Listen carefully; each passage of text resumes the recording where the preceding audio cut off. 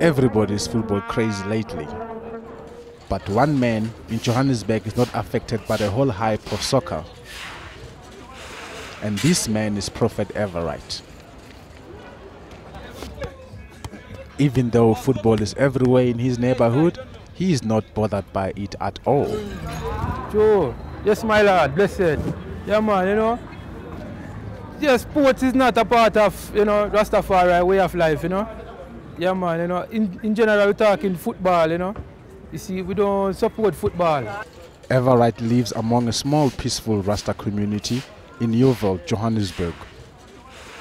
He takes his wisdom from the Holy Book, which is the Bible, and that's where he reasons to be against football. They chop off John the Baptist's head, and that's when they started to play football with it. That's how football exists. It was the black man head, John the Baptist, the greatest prophet. You know, until this day, you know, now they make it into a soccer ball to continue that tradition, you know. He's on a peaceful lifestyle with his wife.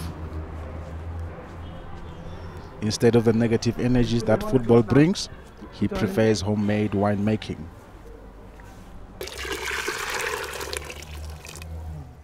But soccer in Johannesburg still reigns supreme among the die-hard fans. And on the other side, wine appreciation takes center stage in Everett's life. Not only in that respect, he follows the Lord. Yeah. Christ turned the water into wine.